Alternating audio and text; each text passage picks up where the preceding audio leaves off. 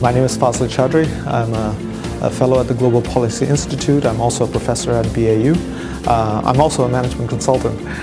So today the event that you actually had is a collaboration of all those three, which is basically understanding Iranian Shia clerics, its 500-year history, and the challenges it faces moving forward. These are times where we are evaluating, as many people question, how will this regime survive? The book does speak to it in a very large extent, but it also speaks to the even more detailed alliances it has in the region.